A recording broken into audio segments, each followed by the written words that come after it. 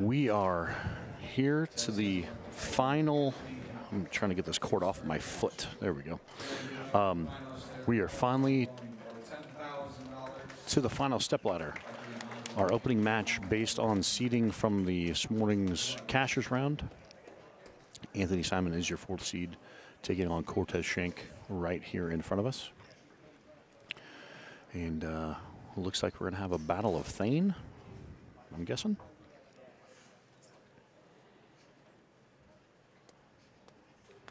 And we're going to get a bird's eye behind the scenes view here. Simo, that's a fast pitch, and that is jam, and that's 10 back.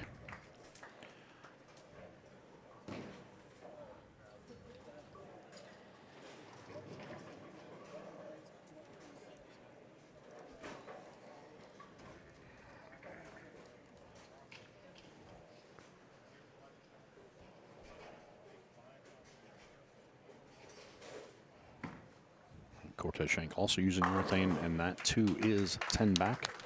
Looks like the battle of the fast pitch here in the early going.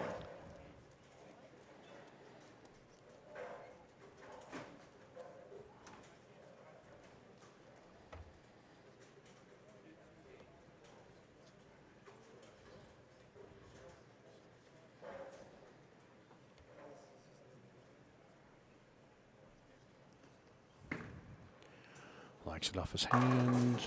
Oh, okie dokie. Had a 7-10 there for a hot second, but the 7 falls, leaving only the 10.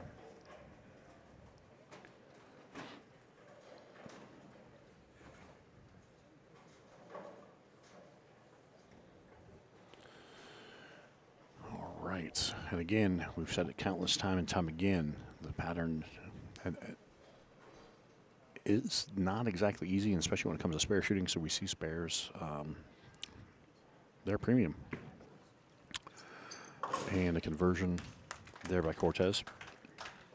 But yeah, folks, they ran the lane Zamboni, greased them up nice and fresh for this stepladder final. And yeah, we'll see how one of the best on tour handles it here in frame number 2. Loft up, over, light, shake, boom, crack, pow. And again, as Mr. Slimmer has already mentioned, official welcome back to the Agent Ong Open, the inaugural Agent Ong Open. This thing started way back on Thursday morning at 9 a.m. Phoenix, noon Eastern time. And it's Sunday at 3:14. And it is Sunday, 3:14 local. And we're on the ladder. 6:14 Eastern. We are in the stepladder finals. Again, Anthony Simonson versus Cortez Shank. Simo will take a moment. He got into his approach. Something was on his shoe.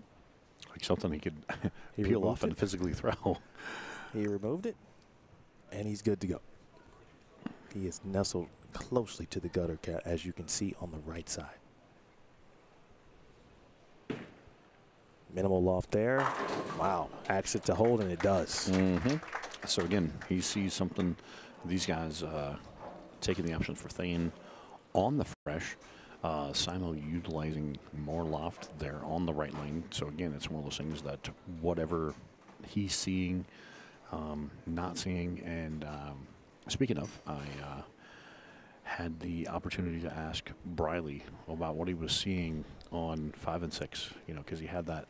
We talked about that lane 6 in his match before this round that Matt Zwig actually advanced from, and that looked pretty good. But again, Thane being Thane, and that was a wrap time. Anyway, I asked Briley. I said, "Dude," I said, "I got to ask you." He goes, "What's up?" I go, "Like the charcoal briquette that you tried to light lane 6 on fire with?" And he goes, "Well," he goes, "that pair had my lunch all week." And he goes, "You saw that?" He goes, "I left 2 buckets over there." I go, "Yeah." He goes, "I was still trying to burn a spot where I was trying to play." He goes, "I couldn't get it to shape or do anything." And so anyway, that's what he was seeing, and that's the reason why he used the super surface to try and create a spot and still couldn't get that spot open for him. So, and then he proceeded to tell me, he's like, bro, good seeing you, but I'm hungry. Me and my brother are going to go eat. And out the door they went. Can't blame him for that. Correct. All right, Cortez Shank, great shot, wraps a 10, and he trails early here to Anthony Simonson. Matt Zweig is your #1 seed. The #2 seed will be Alec Keplinger. Yep. Who's standing right here to our left, taking notes, because he's in this next match. So he wants to see how this pair transpires now that, like I said, they ran him fresh and had some practice on him. It looks to be a pretty good pitch. And that is 10.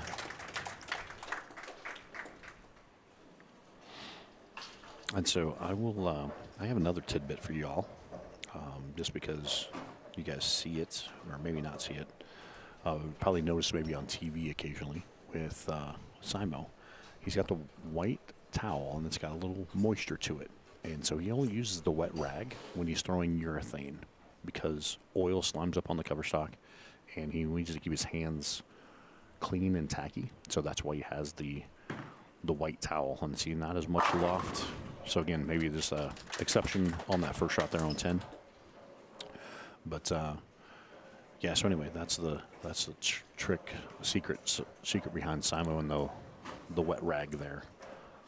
Just because only when he's, and you see the other part too, the stack of chamois, a chamois in each hand, finishes, cleans his hand. That is only when using urethane. He does not do that when he uses reactive. Wow. I would have had no idea. Yep.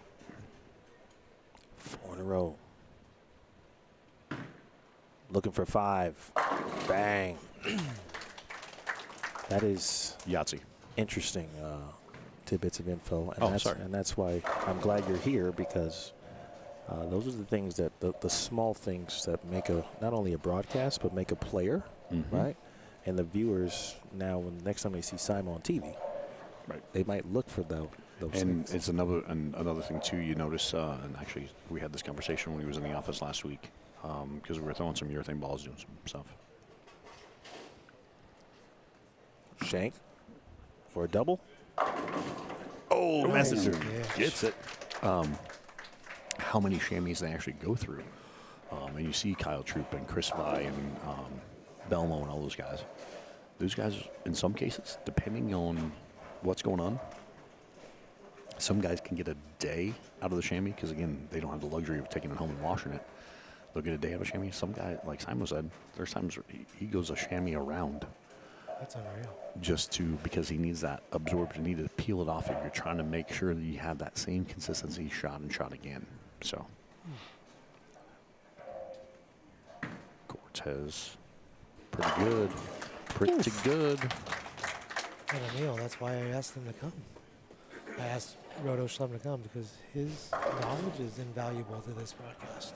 Well, I mean, hey, listen, And he's one of his friends too. I just enjoy being around him. no broadcasts. That's why analysts exist. And, my knowledge is solid. I'm not Roto Schlem, and I would not have known that about Anthony Simonson.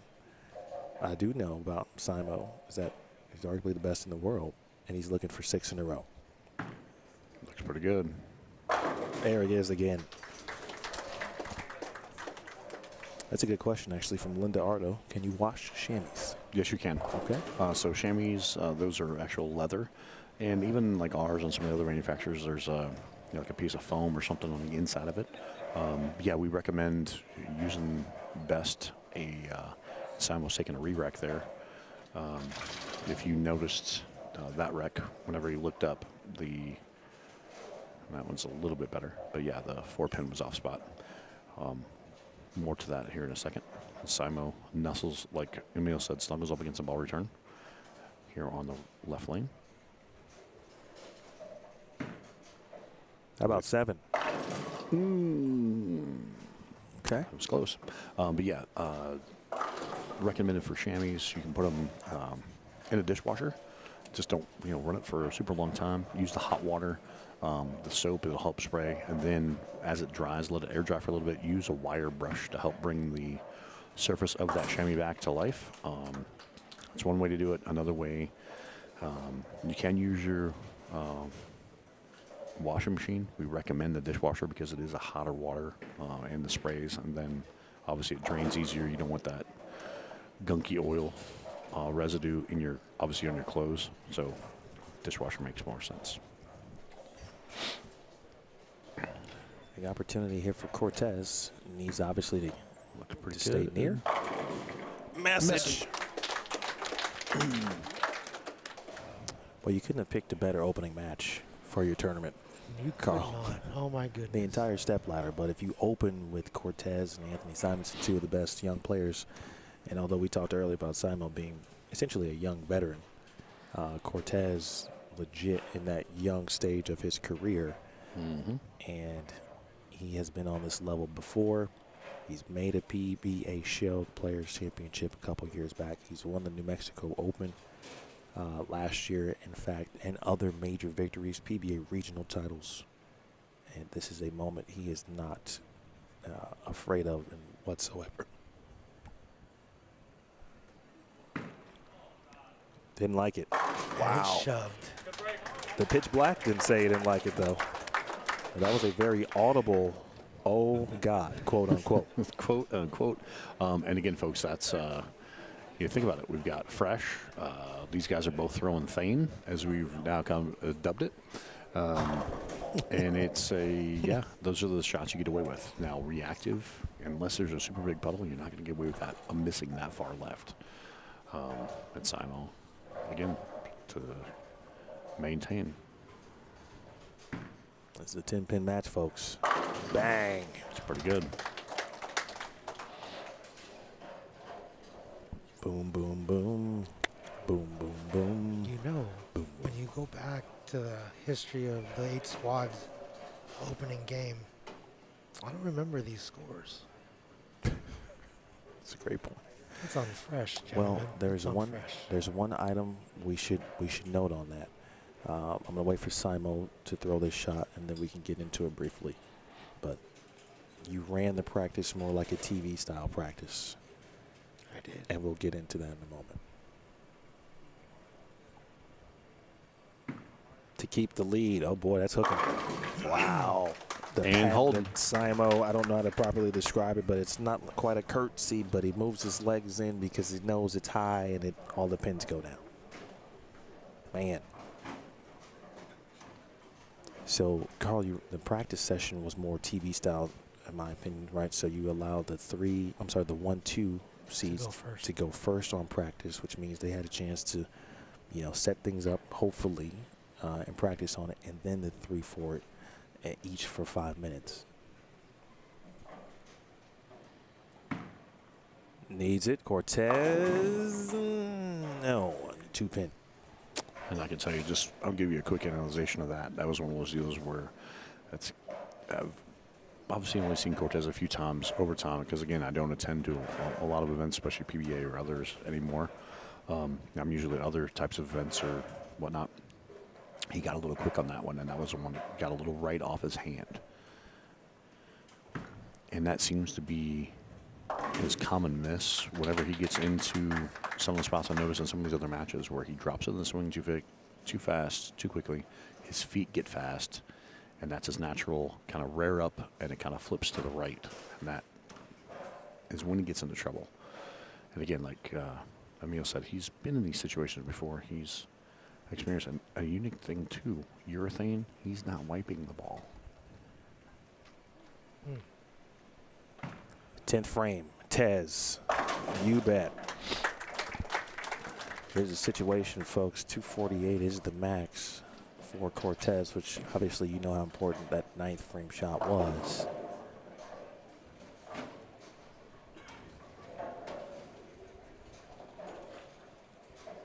There is a possible chance at advancement for Cortez. It will involve another strike and at least 9 pins. That would force Simo to go 9 out. And Cortez said, nope. Not today. He will take a moment. Regroup. Go through the process again. You know, wipes the shoe. Wipes the shoe again. Quick look at what's on the line, folks. There's the championship belt, left corner of your screen. And $10,000 to the winner.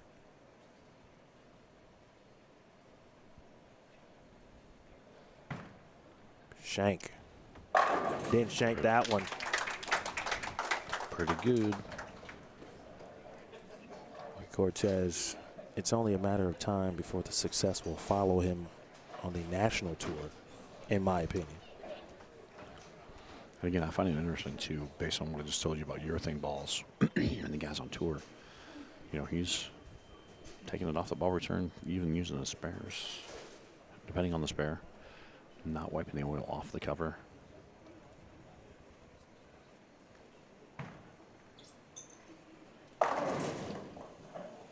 All right. 247 on the board.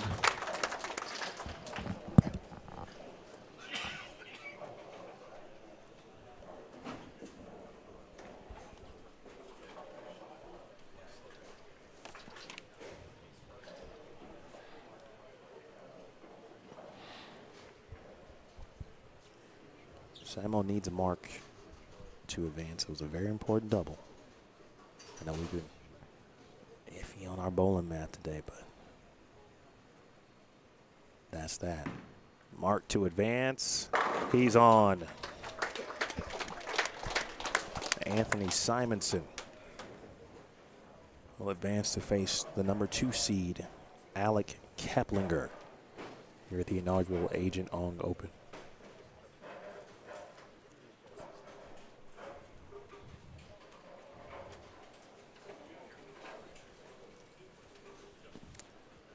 Slim from, you know, Simo's super smart, right? He's already made a ball change.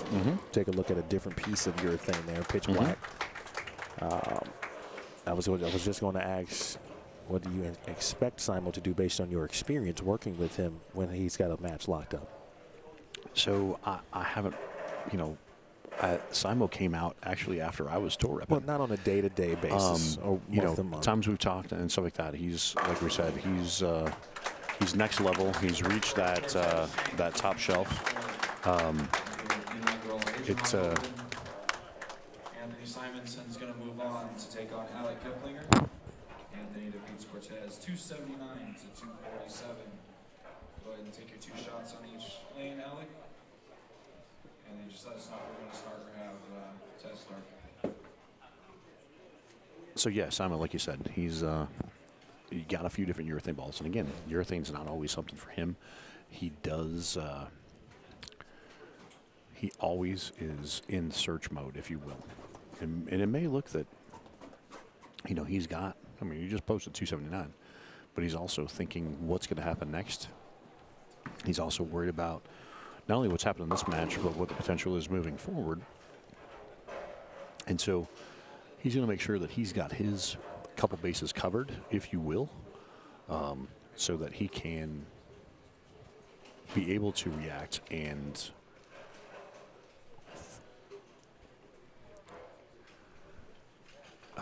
you know, be able to react and maybe make a move faster than most, because it's one of those things that it may seem, and I'm telling you folks, when it gets actually change balls, just even like I said, even off of a strike. So it's one of those things that not too many folks would actually do that, or too many players actually do those types of things.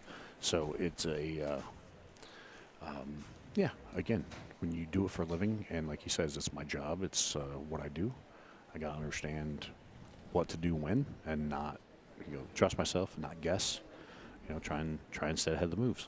So, and again, not all players are wired that way.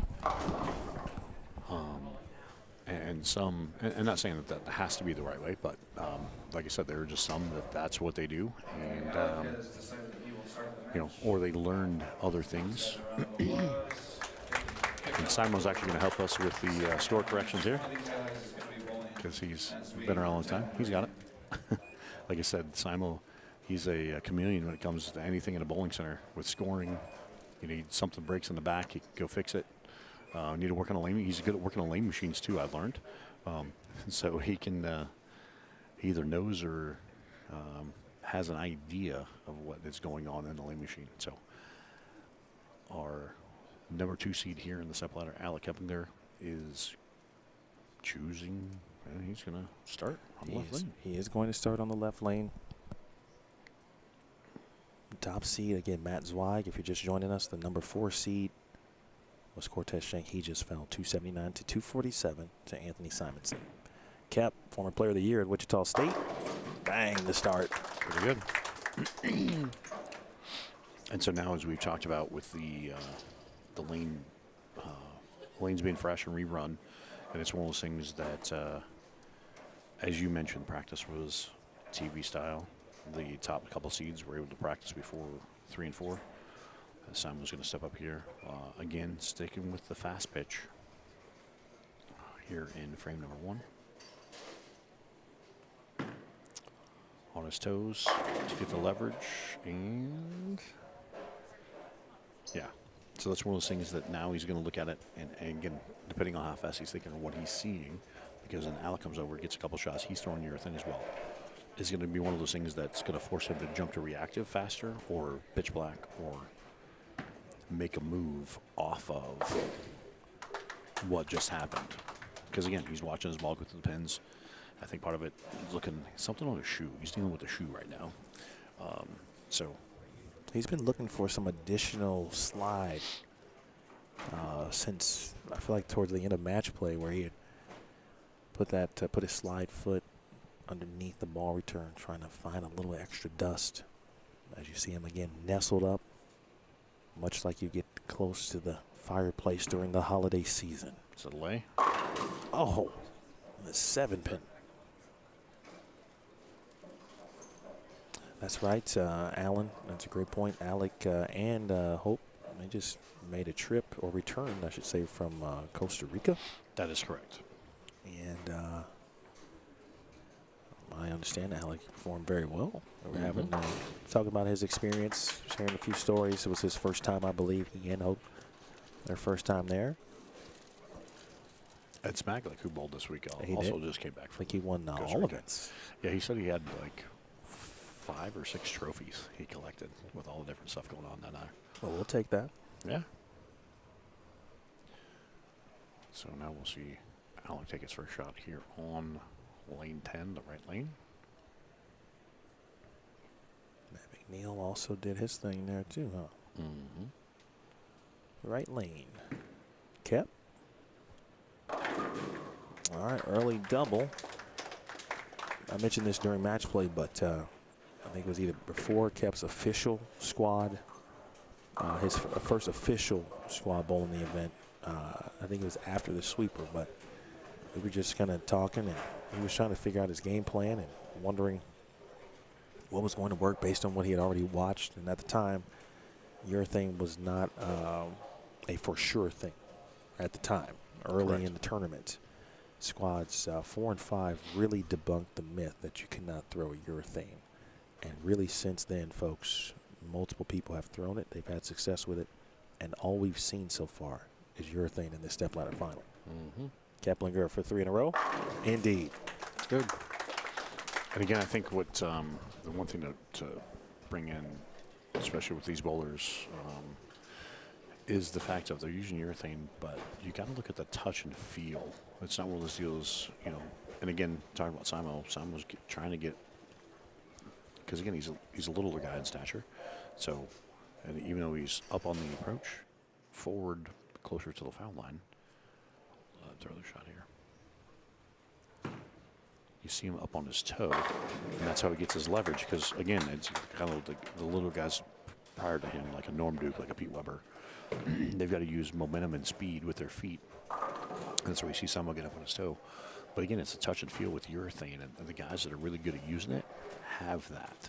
It's not one of those things you just huck it down there and hope to, you know, catch, you know, this and that. So Another question about specifically about the right lane, but I'll get into it after this shot. Again, watch that right leg, folks. His right thigh. He said, oh boy, he got some help. The right lane, he seems to have a little bit more loft, Simo does. You seen anything differently why he might do that? Yeah, I mean, well, it could be any number of things of what they're seeing. And again, when you're playing that far to the right, you know, it's, I can see it from sitting here. There are some ripples on the outside of that panel. So maybe it's, you know, something he's just trying to avoid with his ball. Let's see what Alec has here.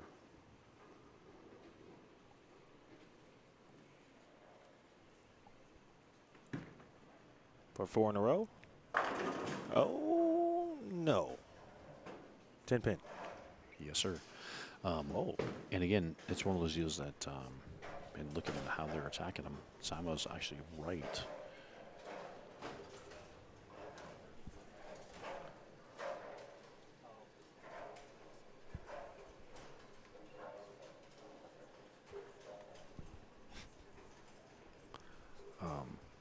And Alec is actually closer to second arrow. So, again, we'll see how this transitions as well, because Cortez was actually closer to. And the touch, okay. He's going to look at it and laugh. 32 in the first. That's something new.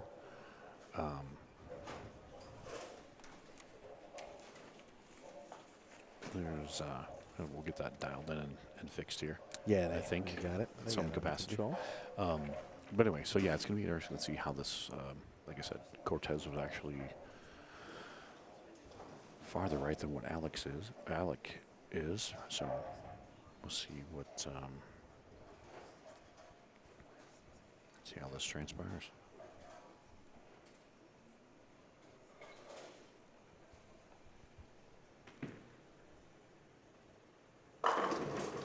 All right, kept back on it. And so yeah, we got to figure out the weird scoring there. JJ's up at the desk. Well, thankfully, we were up in an area There where we go. we were forced to keep score by hand. Yep. Yeah, as that was a glitch in something. See, I already went to plan B. Attaboy. I didn't even notice it. Yeah, it wasn't quite looking what you guys were talking about. Then you mentioned it. I'm like, oh. Yeah, first thing I saw. Like, oh, 32. Good for him.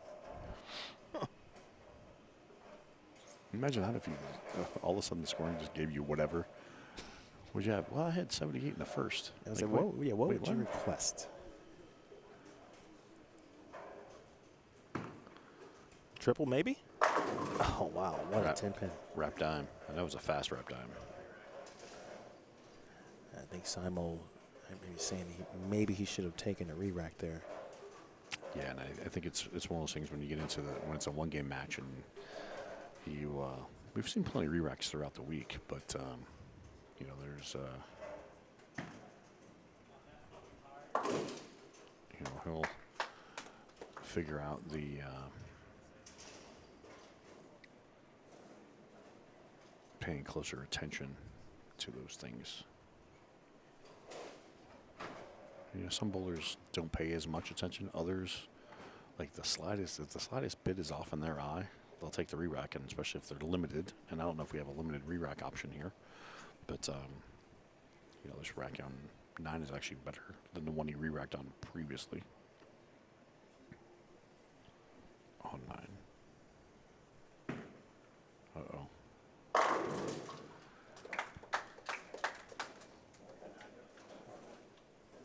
All right. So there you have that. And again, it's seemingly been a trend on that left lane that if they tend to have a tendency to miss, it provides a little hold and love, if you will. So we'll see if Alec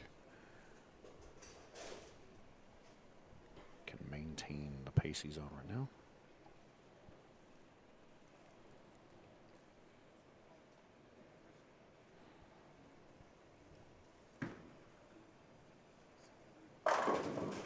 Gets around a little bit more, makes it shape, and 3 mega spare double. So yeah. Again, as I mentioned, he's, you know, a touch left, a little bit slower, a little bit more around it, more of a feel and touch type release currently with the Thane, and currently with the lead.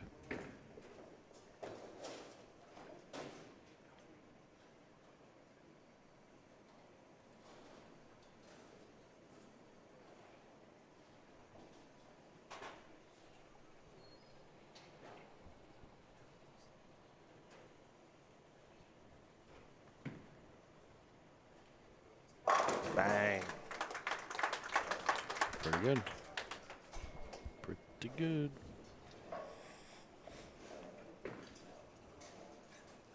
It's unbelievable how tough the lanes have been throughout the week.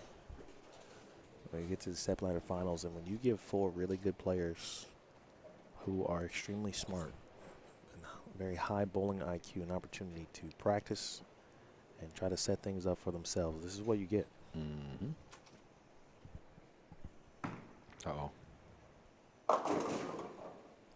Does remain out of trouble.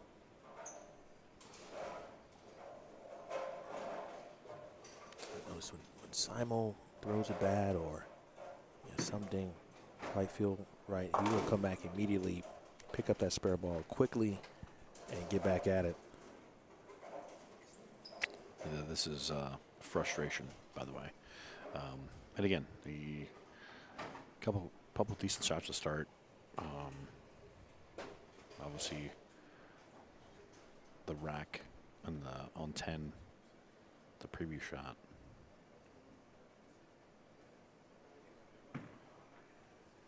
Gotta have. Oh, sneaky. And so obviously at this point in time, I mean, he's also in the spot where he knows the deck stack against him. Indeed. He knows Alex got the upper hand. Yeah, so, and maybe it's a little bit too, you know, Simo, even though he's young, is still a veteran. So maybe he's trying to utilize chirping to get in the head of the kid. Gap has won a ton again at the collegiate level. Now he's on that path to where he can begin to establish himself nationally, if you will.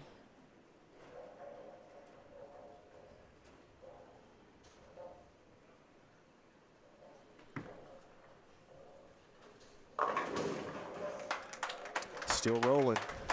7 out of 8. Emil Williams Jr. and Alec Keplinger. That was awesome. We got Roto Schlim. Ayo. And Anthony Simonson.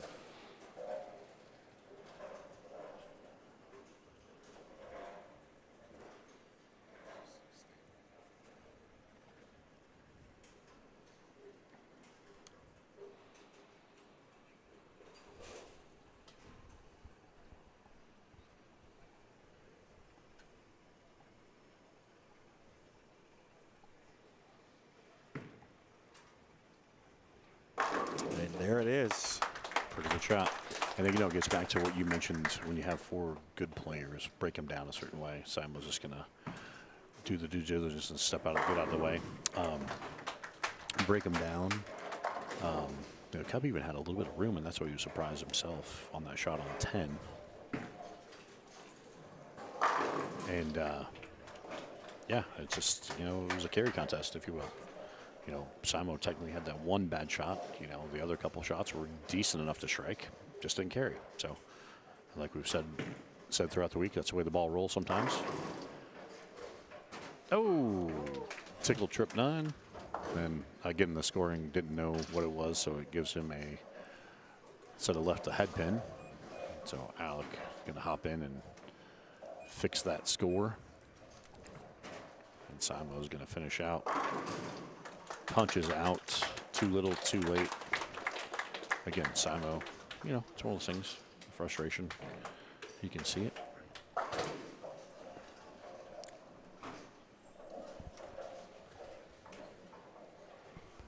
And we'll see if Alex sees anything, or he's going to play That's a pretty good shot about where he had been playing. And again, missed that one a little bit at the bottom. For all intents and purposes, it was, wasn't a top quality pitch that he'd had previously. So, but in the same breath, I can say, is this part of the transition now that we've had 3 players using urethane in that same general zone, and gets a handful of it, converts it. So now let's see if he makes a move, tries anything else. And yeah, so all the balls that have come over so far, Matt Zweig is also rocking the urethane. So we got Thane being a thing, but Alec is going to give a reactive look. So we're going to have Exotic Gem going down the lane here on the fill ball. Moves in, stands on top of it. No. Oh, tickles the 2, tickles the 8.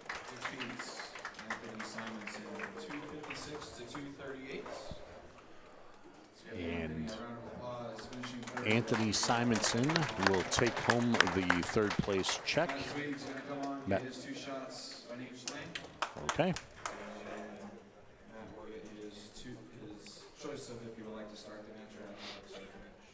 Okay, there you heard Theo, the tournament director. As you mentioned, Matt Zweig, being the high seed, gets to come over and throw 4 shots. And yeah, we'll see how things shake out. And that right there, give you a little sneaky tidbit, and I know Emil didn't see it, but Alec did ask Carl and Theo if it was okay for him to freshen up the surface on his pitch black, because it is now technically into another round, known as the championship round, and the winner is going to take home $10,000 on the title belt.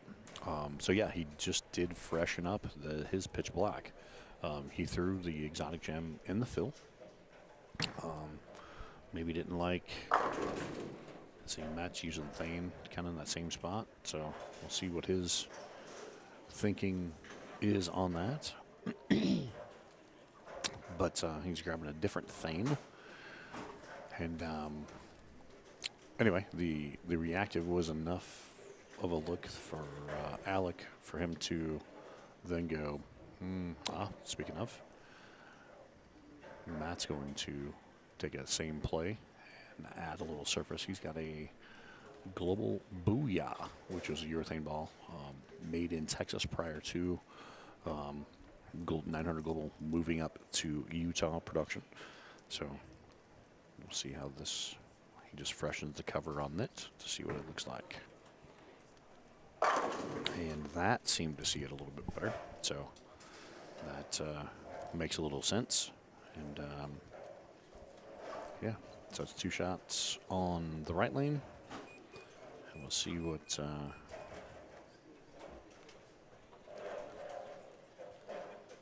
is he sanding that? No, that is just a towel or a chamois. So again, he's a guy that's multiple chamois. It looked to be chamois and the oil off of it. Interesting. I feel like he lost that one a little bit. But anyway, the other part of it with Cortez, like I said, it was even caught my eye in the fact that he didn't use a chamois at all, just throwing the shots. Yep. All right, title match coming your way, folks. Thank you to all who are watching and have supported throughout the week. Please hit the thumbs up on this event if you don't mind. And if you have not subscribed to Bowlstream TV, please support Carl Long and the Agent Ong Open. Make sure you follow those channels, social channels specifically for perhaps for next year. Big thanks to our sponsors, Team Agent Ong, My Home Group, Create Proof Print, Unwind Wellness Redefined, WeSpeakWifi.com, Brightside Catering, Chef Adam Allison, Travel 24/7. First shot.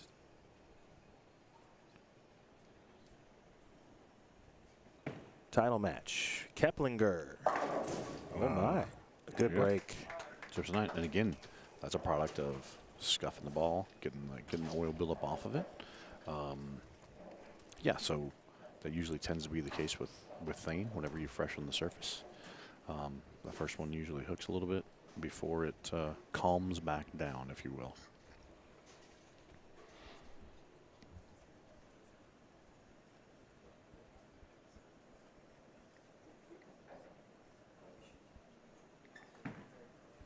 And the spare is converted.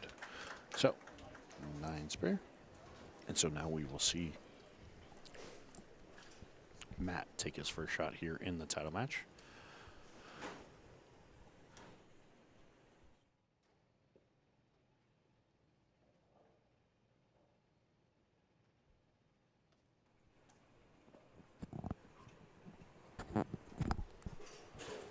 If we wanted to give Matt Zweig the credit to start the urethane train, we could possibly do so.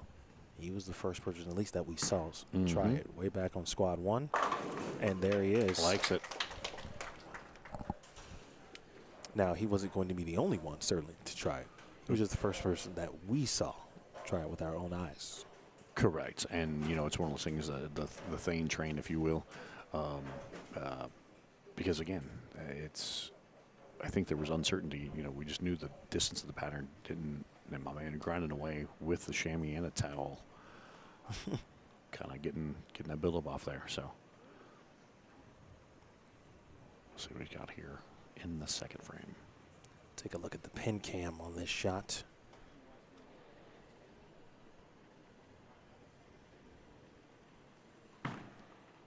See, like it. Lays. That's 10. Vicious. Sid Vicious, maybe. Oh, wow. Yeah, a little Sid Vicious blonde hair thing going on, too. WWF, I didn't know you WWE watched. reference. Oh, yeah, man. You didn't hear me dropping the Stone Cold, all that stuff we were talking when you handed me that belt on Wednesday night. Didn't you hear glass break? That might be the closest thing I'll ever get. Well, Hey, hopefully they enjoy the belt, whoever wins between Alec and Matt.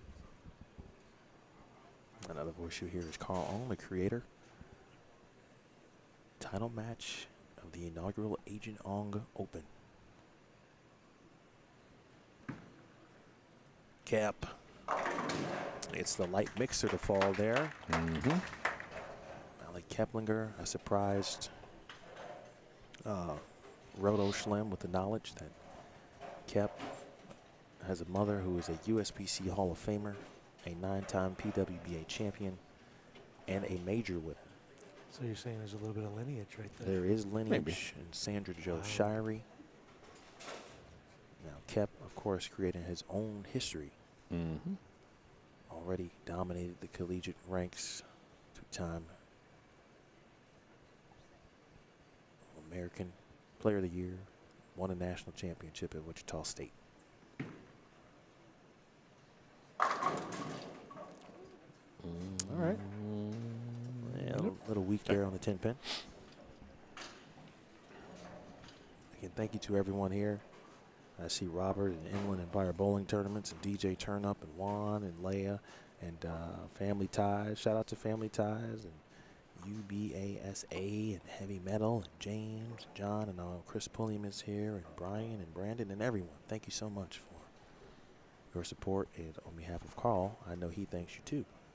Absolutely. Appreciate you all tuning in and watching what is the culmination of a lot of hours for all of us. So thank you for tuning in, and whoever wins this match right now earned it all. Facts. It's been a long week. It feels like a week, but we did get started on Thursday. Squad 1 and 2, 6-game squads. And we had the Sweep the Rack sweeper. Shout out to Brooklyn Rob, Big Mike. Then the action match between Robert Smith and Greg Thompson Jr. That was just on Thursday. 3 additional squads on Friday, 3 more on Saturday. The Desperado last night. Cashers round, match play, and now a title match. Zweig. Oh, wow. How about that? Tickle, tickle, tickle. A little breaky break. He will take a step back and look. Okay. Is that, oh, is that by itself? Yeah, because he didn't touch that. Okay. There we go.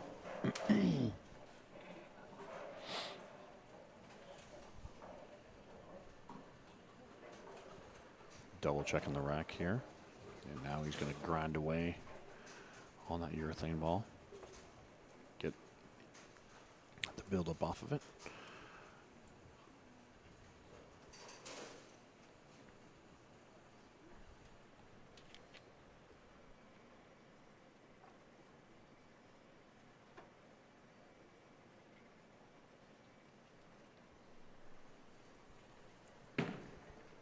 Not He's bad. got a chance. Got a hold. Oh, where now? That thing. Both players have broken down splits early Mm-hmm. in these first now 3.5 frames. Zweig has his sister Leia and his mom Lisa in attendance watching.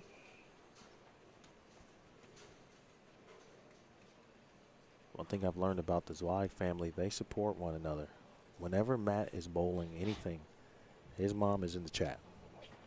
Yes. Whenever Matt is bowling anything, his sister is in the chat. Yes. Or here. Or here. Yep. Or here. Or actually live in person, for sure. Converts the spare. So again, we got a pressure cooker, if you will, here in the title match. And we'll see how this plays out down the stretch. If you are just joining us again, title match, Agent Ong Open. The opening match featured Anthony Simonson and Cortez Shank. Simo defeated Shank 279 to 247. Cap then defeated Simo 256 to 238.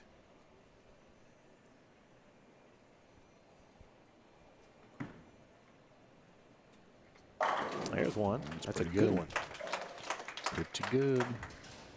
So again, as we talked about, you mentioned breaking up splits, but now it's the fact of he has yet to strike on this left lane this match. So does the Dutch 200 stay intact, or will he figure out how to catch a double here? Well, yeah, he's certainly going to throw a good shot, because I think nothing about his now game and a half has said Otherwise, he yeah. won't do that. Right. The lanes for both players, and really everyone in our step ladders we talked about, they know what's going on the lanes, on the pair.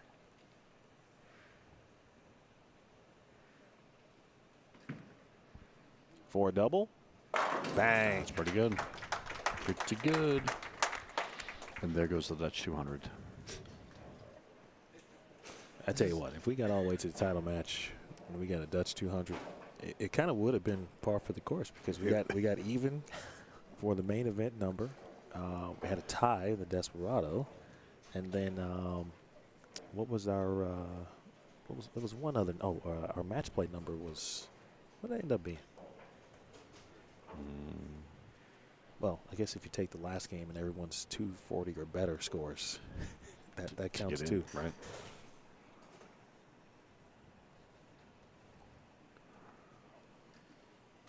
Shout out to Sarah Klassen. Make sure you guys go subscribe to her channel. She bowled very well this week. Like it. Pretty good pitch. There's another 10 pin. You see Matt coming back and flipping that wrist a little bit. Mm-hmm. Just missed it. Matt involved in a new coaching venture with Jordan Asberg, helping people all around the area.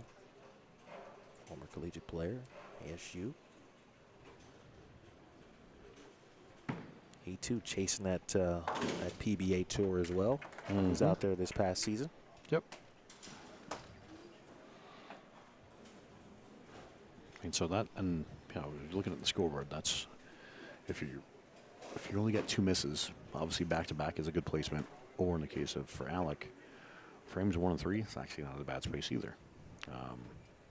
Because again, if it's, you know, double spare,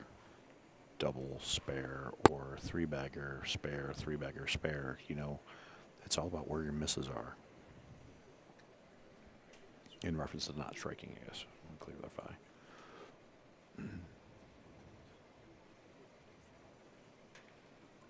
6 frames, Zweig. Boy, and that was close to a bucket. Yep. Leaves to it. And the reason I say that is coming back to give you guys another quick analogy off of that is Jeff Carter, when he set the average record of 261. You think about it, you can only miss twice a game. Because if you're missing the wrong frames, you're not averaging 261. So Yeah, that's true. it's all about placement. In that right there. So 3-bagger, 10-pin, 10-pin, and now a 2-8. So again, it was one of those things that Alex on the left lane a little bit different, and obviously the right lane is starting to transition now as well. So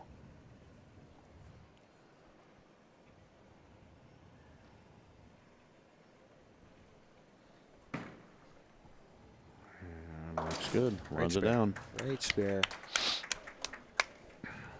Again, the winner to receive $10,000 by earning the top seed. Matt was the #1 seed after the cashier's round. He was guaranteed $5,000 if he were to finish in second. In second place, receives $5,000. Third, $3,000. Fourth, $2,000. 46 players advanced to the cashier's round this morning. The load of cash was $550. And that's just tournament winnings, not including all of the available side pots, brackets, etc. Mm-hmm.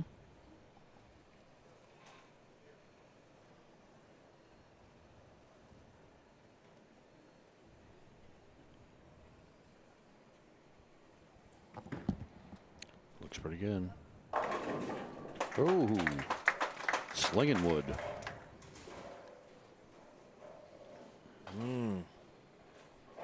That could be the one, Slim. Yeah, it very well could be.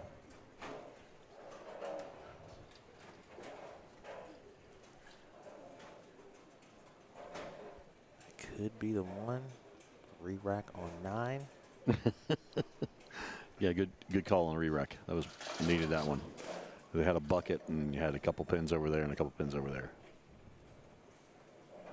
So thank you for the recap of the prize fund. So, the top 4 is, chopping 20,000. So overall, with the sweeper and the side pots, we paid out over $50,000 for this weekend. Fantastic. That's absolutely Pretty awesome. good for your first time out. I appreciate that. Cap. He's got some opportunities. Can he make it 4? Saw that ball drive right through the 9-pin.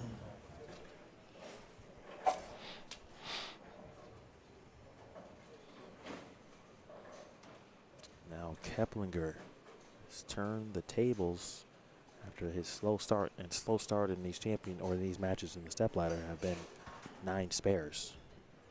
I'm not sure anyone's not had an unblemished scorecard throughout these matches. I don't believe it's happened based on, that definitely didn't happen in game 1. I'm pretty sure it didn't happen in match number 2. Where do you get that at in the stepladder finals? Matt Zweig in a must-strike situation, and you saw him immediately say, whoa, uh-oh. I'm just letting it be known because this is documented. It was not me. It was not you this time. Okay, thank you. Why do you think I'm picking and choosing when I open my mouth?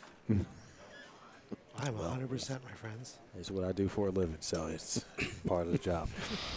The galactic eclipse is in full effect and still exists. It just moves seats. It's a good question there, Jonathan. The format, this is a standard stepladder, so 1-game matches. Simonson defeated Schenk 279-247. Keplinger defeated Simonson 256-238. Zweig in a must-make scenario. What do you got, big fella? Oh, it just shoved. That might be it, potentially. Hey, we've said that before. And You are correct. Most random things have happened so far this week. So Still 230 out there. Anything is possible. After watching the round of 16 and how some of those matches played out, literally, I've seen everything this tournament. Mm-hmm. Again, still 230. And I'm for sure now that is the first open by any competitor in any match here in the stepladder finals. You are correct.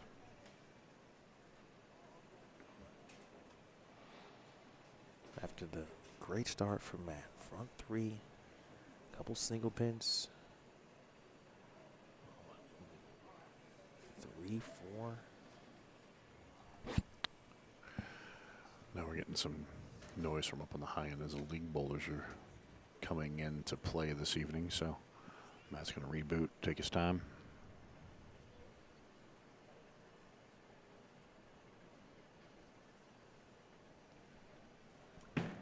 Pretty good. Pretty good. I would agree. Big shot there.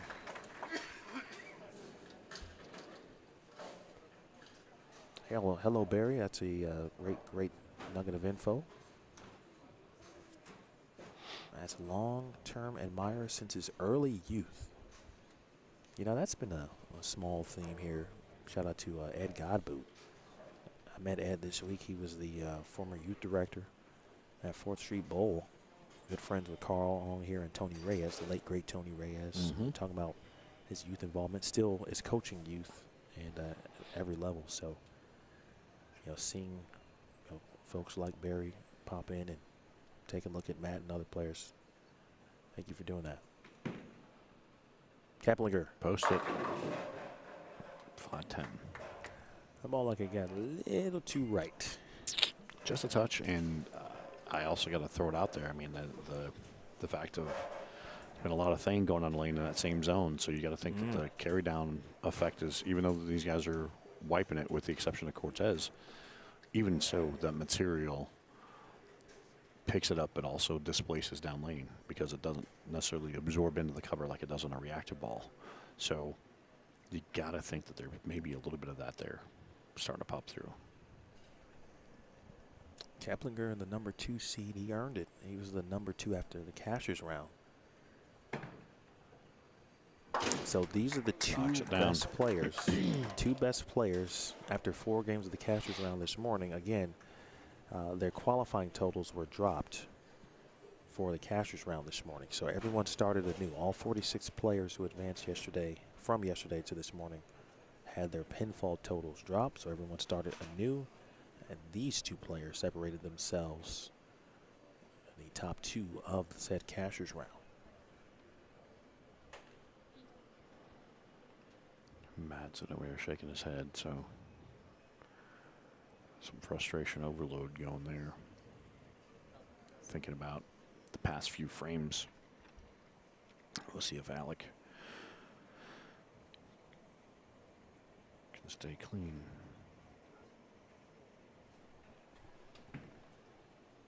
Looks pretty good. Wow, what a 10 shot. back.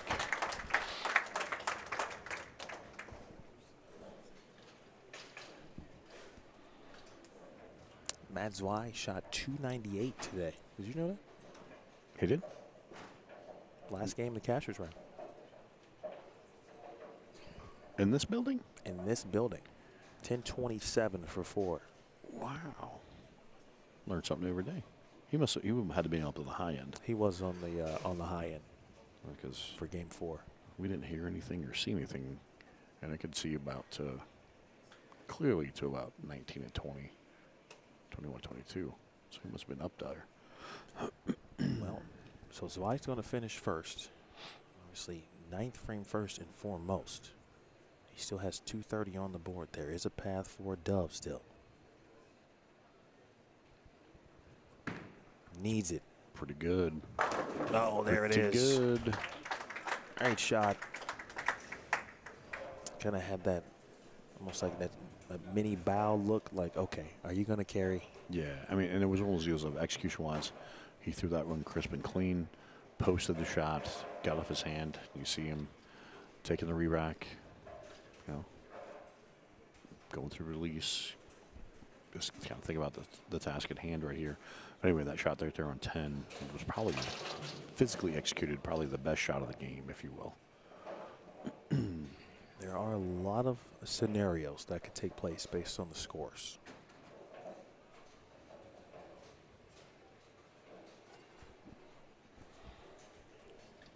And again,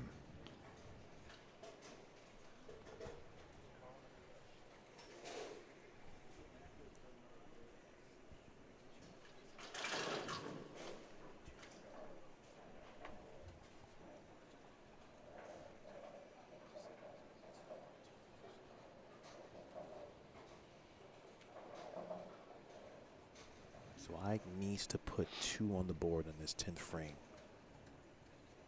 to give himself the best possible chance. Let's it go. 7 pin. tickle, tickle.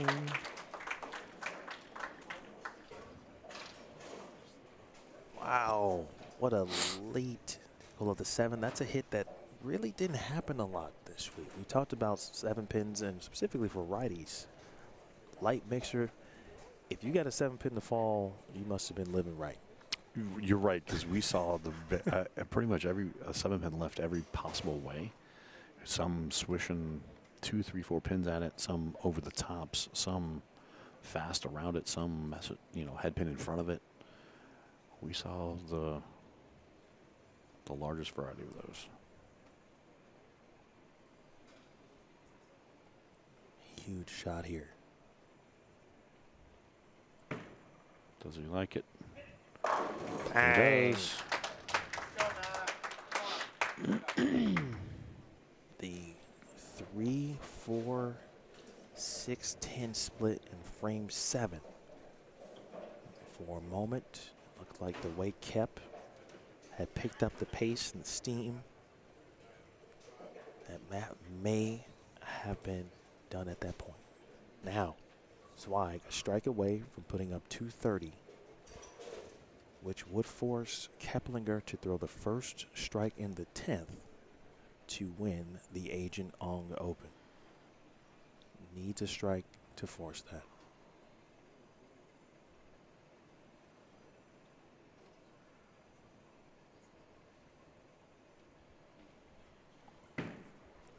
Does he like it?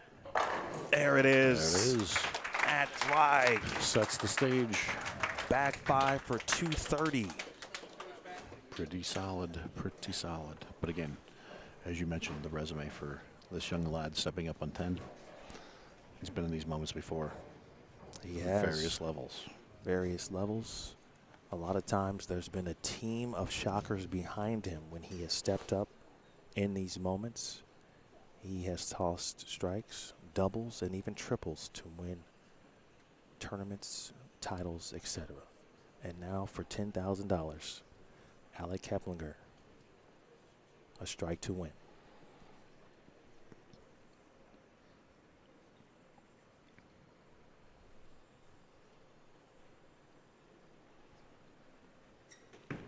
It's pretty good. For the dub. Oh. And Matt Zweig, the hometowner with his family in attendance, takes home the inaugural Agent Ong Open. Talk about a change of events. And it just now hit him, shaking his head.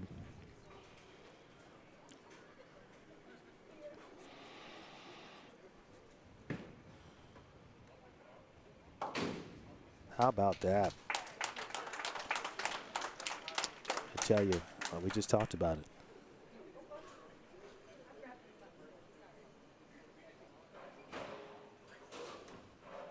And to the other side of it, clean game.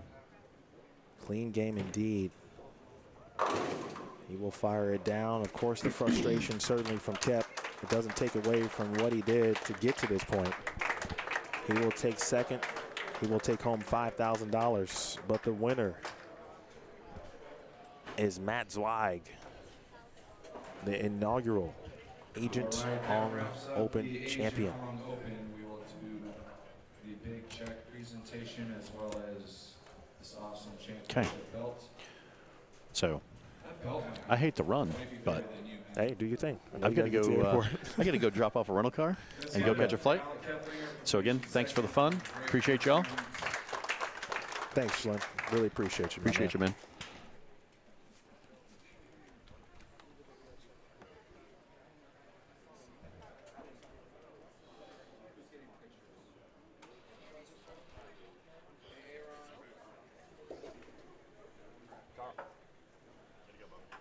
Aaron, if you're in the building still, Paige and Aaron, welcome.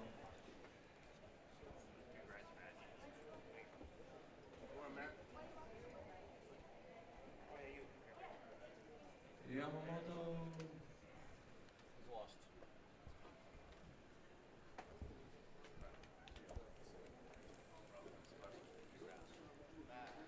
While we're getting ready to present this, I would like to say thank you to everybody for coming out to the inaugural Asian Open. Thank you, Carl, for reaching out to me and trusting me with something that is so large. He had recommendations that I was the guy, and I hope that I, lived up to what expectations you had for me. So, but I appreciate you trusting me with your baby. All right, Matt, you ready? Ready? All right. So, first, congratulations.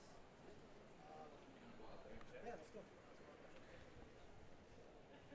Let's all congratulate Matt Zweig, your inaugural Agent on Open champion, taking home $10,000. He just gets the big check for keeping the rolling.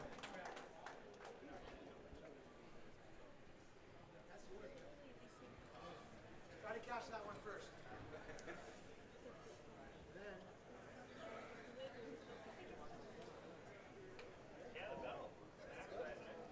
Championship check and championship belt. And there is the incredible Agent on Open championship belt. Carl, would you like to say anything, and then we'll hand it over to Matt? Thank you all for supporting this tournament. It was an unbelievable start for an inaugural year. This has been overwhelming for my entire family, for my wife Kathy, my daughters. We thoroughly appreciate your trust and your belief in traveling from all over the U.S. as well as outside the country. Thank you all so much. Congratulations to all the finalists today. Emil, thank you so much. Brother Schlemmer, and everyone else behind the scenes. Aaron Yamamoto, again, complete bowling events for you. But again, congratulations to Matt Zweig. Unbelievable bowling. You earned it.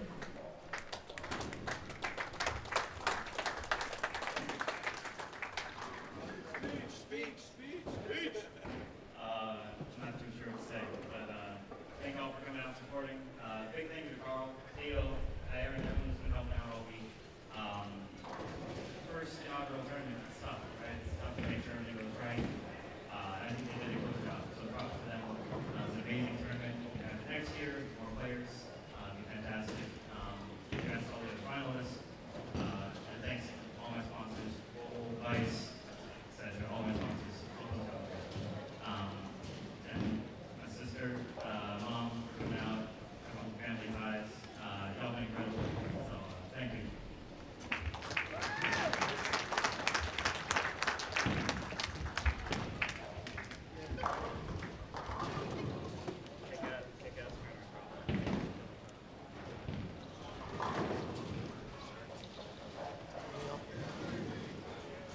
Thank you. Cheers. Matt.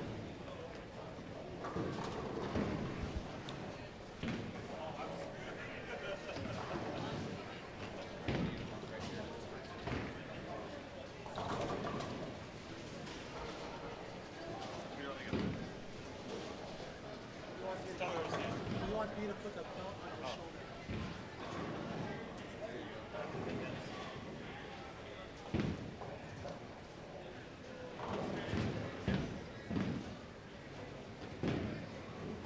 I know it's heavy, so I'll. Can you hear me? Yeah, a little bit. Hold on, these things are a little bit. Oh, you can go ahead. Take your time. Take your time. Adjust. Adjust. Push that headset. All right, we're good. There you go. All right, can you hear me? Yep. It's a little quiet though. A little quiet? So, yeah, they started bowling, so That's it's a true. bit louder. How about now? Yep, better. All right. Match live. This is your camera. Oh, So you look here, and I got you covered after that. First of all, congratulations. Thank you. When we started this tournament, I think you bowled the very first squad. Yep. And I saw you kind of fiddling on the gutter, and you were the first person that we saw kind of see if your thing was in play. You come back, the next squad, end up at plus 60, I think. Great run, and then you handle it again in the Cashers round today. 298 on the end. Just this pattern, this tournament, all of the above, and I know what you've been working on, bowling on tour. What does this win mean for you as a person, and certainly now as the competitor that you are? It validates the work you put into it. You know, I'm in a bowling center every day. I'm coaching, giving lessons now. I practice every time I'm there. I'm, working hard. And you want to see the results when that happens. And on tour this year, maybe didn't have the best results besides the doubles. And it's good to put up a nice win. This is definitely my biggest win. It's good. Sorry, I'm all over the place. No, it's okay. A lot of emotions. Certainly expected in this moment. I mean, just talk about those emotions, right? What do you feel? Your mom's here. Your sister's here. Yeah, and it's I so know special. family means a lot to you. What does that mean to have them here and watch this in person? Oh, it's incredible. I wouldn't wish anything else. Especially it was her birthday a couple days ago. We had a great day. Want to put up a great win for her. We recently just lost our grandmother as well. So we talk about her watching from the heavens, and I think she tumbled that 7-pin over in the 10th. So it means a ton. It's everything. The championship match, certainly, and you earned that by being the #1 seed. You start well, front three, kept, spare, strike, spare, and then, of course, he goes on a four-bagger. In the 7th frame on that right lane, obviously you saw some early hook there. What happened on that shot, and what did you see? So I went light a couple times there, and I thought the right lanes had been earlier and tighter the whole week, and especially that right lane. So I said, okay, let's just make sure we catch this one a little bit, and it hooked about 10 feet sooner. So that was a little shocking to see. Made the move off that, and then it happened to work out. And so we get to the point, obviously, where you're going to finish first. You know the situation. I'm assuming you knew the situation. Yes. You strike out, you shoot 230, you force him to have to throw the first strike in the 10th. Yeah. For you, how many times had you practiced that moment, gone through that moment mentally in your head? It's like we always talk about we're kids, right? We need a double in the 10th. We need a triple in the 10th to win. How many times had you gone over that, a scenario similar, and then watch it play out for you to win? Almost every time I practice. We have one of our drills is to shoot 250 before you leave the center. And a lot of times you got a double in 10th to do it. And I had some peace of mind in the 9th and 10th. I wasn't even that nervous. It was more so if I don't get 40, I don't win. So, it's every shot's do or die at that point. I'm either going to strike or I'm not. So, let's just try to throw a good one and see what happens. Well, you holding this large championship belt. Yeah, this thing's heavy, man. I'd seen it in person and got a chance to hold it. You just said this is kind of the biggest win for you. What are the future goals now? I know they don't change, but just tell the people what are your future goals as you continue to climb this bowling ladder, if you will. Yeah, I'd like to make a show next year. I'd like to be exempt for the year after that, on tour, win a couple regionals. Those goals, like you said, those goals don't change, but it just gives you more validation that those goals are possible. Matt, any final thoughts, shout-outs, anything you'd like to say? Yeah, love to shout out Carl and Theo and everyone that helped run this tournament. It was an amazing tournament, and the bowlers didn't know what to expect. So we think it's going to go okay, and it went phenomenally. So really impressed with how it went, and glad to be holding this belt. Yeah, it looks great on you, my man. Hey, congratulations, and go enjoy it with your family. Cool. Thank you, man. That is Matt Zweig, ladies and gentlemen. The winner of the inaugural Agent Ong Open, folks. And after a week that began on Thursday morning, really Wednesday, with setup and all of that stuff for me. But certainly for Carl, this has been a 365-day situation for him. So I'm very happy for Carl and Kathy and his entire family. All the work certainly that they put in. Man, you know, it takes a lot certainly to run a tournament, and which I have no idea, except I see it from this vantage point, and I know it's certainly not easy. So we appreciate what Carl certainly has put together. Obviously, we'll find out if we will have an additional one, certainly, and I have to imagine that we will. And well, folks, I don't know what else to tell you. I think that's it, right? There's no more bowling. We have a winner. We have a champion. And looks like I'll give you a couple more photos or some pictures to leave you with here. I talked about his family, Matt's family, and his mom, his sister, and certainly some other supporters now, all with him as we close this thing on out. There's his sister Leia in the pink hoodie, his mom in the maroon hoodie to the left. We got Meat out there, and of course Matt Zweig. Mike, final results: Matt Zweig, the winner, $10,000. The runner-up, Alec Keplinger, he takes home $5,000 for his efforts.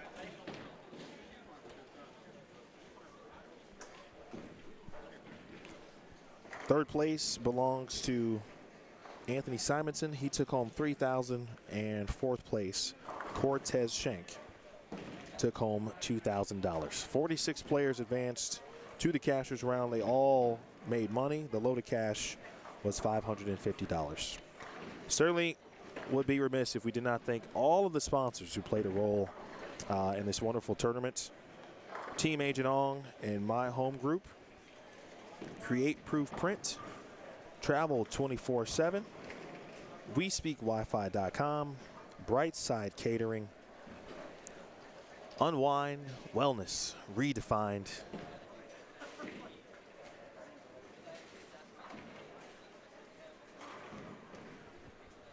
Bowling Dynamics, East Valley Fans and Blinds, Berg Brothers, I Am Bowling, Ramsey Auto Center, Angela Ziebert, and our wonderful swim instructor.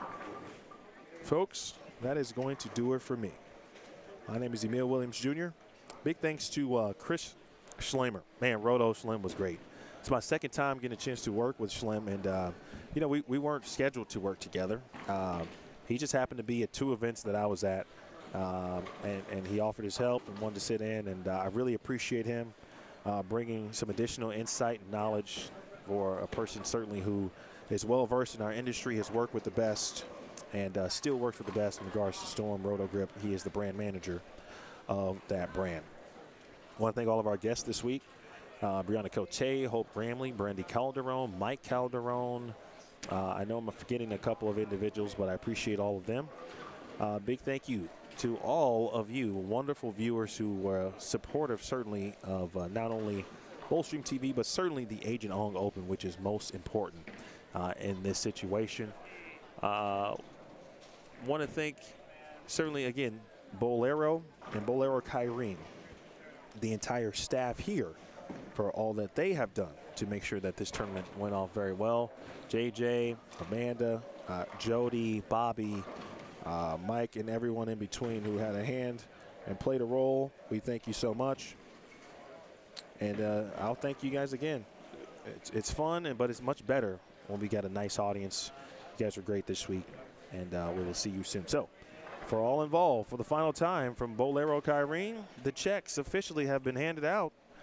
Matt Zweig, the inaugural Agent Ong Open champion. This has been a presentation of said Agent Ong Open tournament. You watched it live and only on Bowlstream TV. Good night, folks.